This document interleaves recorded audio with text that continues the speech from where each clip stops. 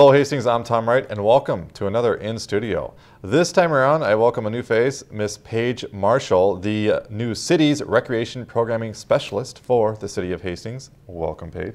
Thank you, Tom. It's great to be here. Yes, good to have you.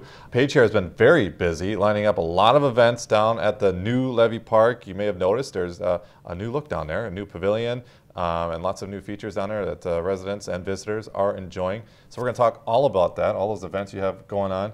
But first, Paige, before we get into all these events and stuff you have going on, let's hear more about you since you're new, and hear about your background and how you ended up in Hastings. Yeah, thanks, Tom. I grew up in Farmington, Minnesota. I went to school in River Falls for my undergrad for elementary education and leisure studies, so recreation. Nice. And then I took a year to do community education programming, so summer programs and field trips programming. And then throughout all that, I was with the City of Farmington Parks and Rec for 9 years seasonally, in and out of programming and organizing for the City of Farmington Parks and Rec. And then I just started with the City of Hastings Parks and Rec 7 months ago as a rec program specialist, as well as the administrative assistant in the office and the city recycling coordinator. Wow, so you wear a few hats then. I do. I wear quite a few hats, and it keeps me busy, but they all kind of tie in together, and it lets me communicate with the public and the community and visitors within the City of Hastings and all of those roles. Wow. Well, let's talk about your role as the city's recreation programming specialist. What does that mean? What are you responsible for? So my role is specifically for recreation programming within the community of Hastings and partnerships with local organizations and businesses. So really when I came to this position, it's a brand new position with the City of Hastings. We just started it in November, and the city wanted somebody to program events down at the new Rotary Pavilion as well as be a support within the recreation department. We currently have our director, Chris Jenkins, sports coordinator, Phil Vargas, and then our parks keepers and park maintenance crew, and then myself.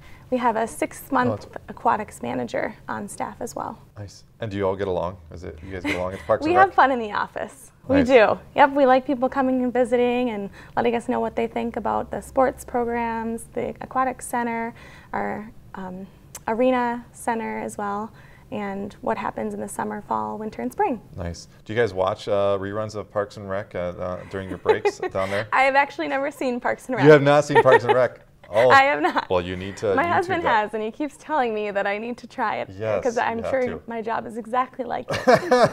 I think you would appreciate it. It's a great show. Well, not as great as In Studio, by the way, but it's a good show. It's a good show.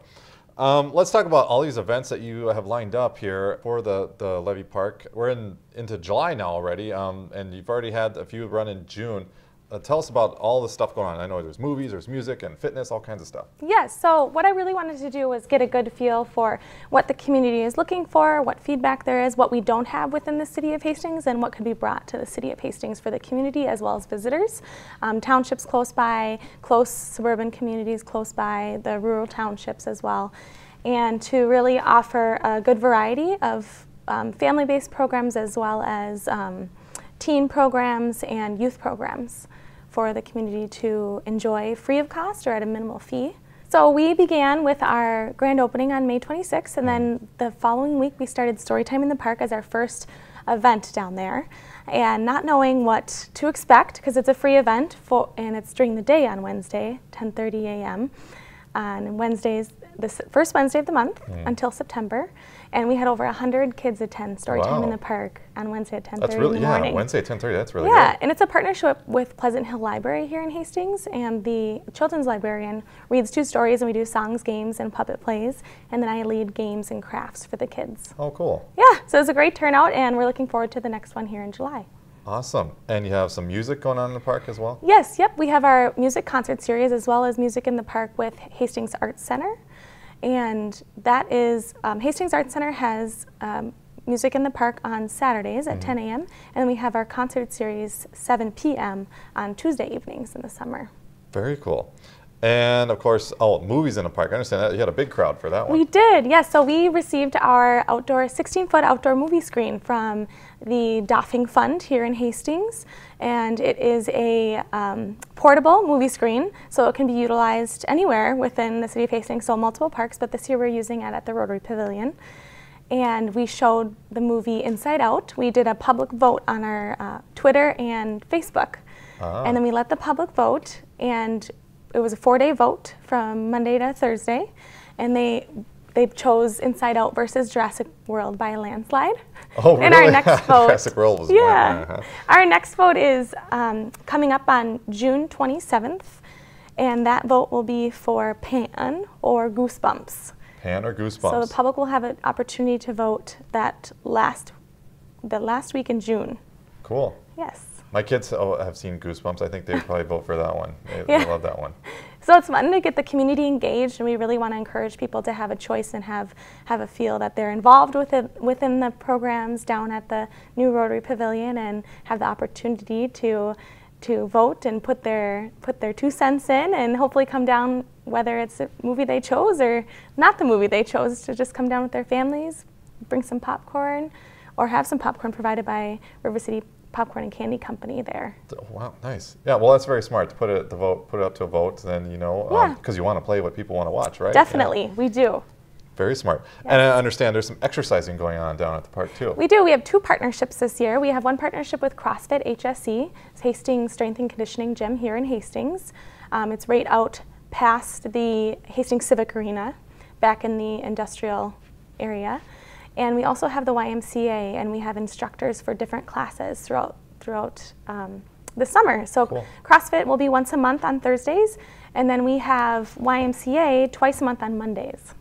So lots of stuff going on. At least it sounds like at least one a week, isn't it? We have 2 to 3 a week. Or 2 to 3 a week. Yes. Even. Jeez. Yep. So we want to encourage people to come down, check out the new space, enjoy the riverfront, go for walks, take your dogs, go biking, fishing, experience the new riverfront renaissance that the City of Hastings has been working so hard on completing in many months before I was around. Well. But now that you're around, you're a busy gal too. I mean, I ran into you actually the other day at one of these events, and I understand that are you there at almost all these things? Yes, I am there before setting up, during the event, and then after for taking down. Wow.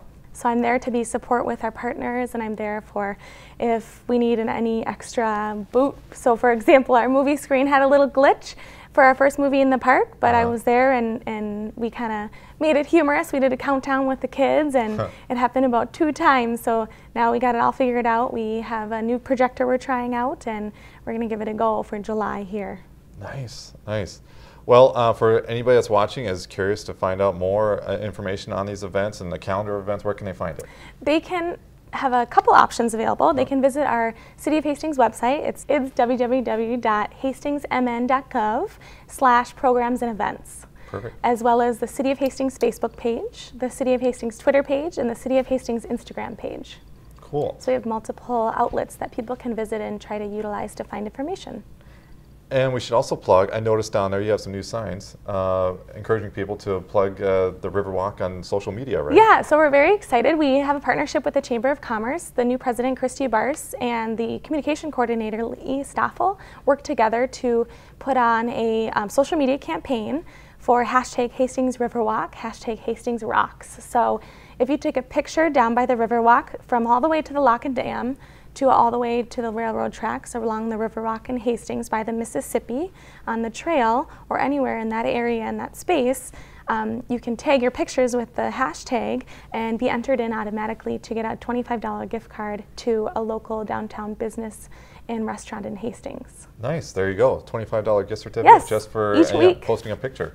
Well, Paige, congratulations again on your new job. Thank you. And it sounds like they hired the right person here, I have to say. And I look forward to some of these events coming up in this summer. Sounds good. Yes. Again, Paige Marschall, your city's recreation programming specialist here in the city of Hastings. And again, if you'd like to find out more about these events and get the calendar of events, they're on the city's website. Just go onto that website you see right there on your screen. All right, we'll see you next time. Thank you.